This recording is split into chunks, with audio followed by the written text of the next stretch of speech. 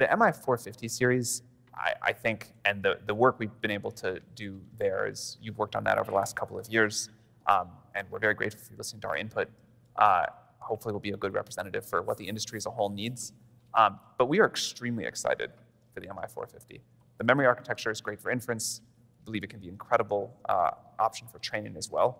And when you first started telling me what you were thinking about for the specs, I was like, there's no way.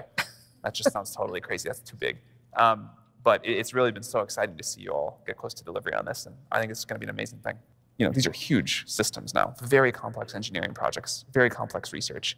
And to keep on this curve of scaling, we've got to work together across research, engineering, hardware, how we're going to deliver these systems and products.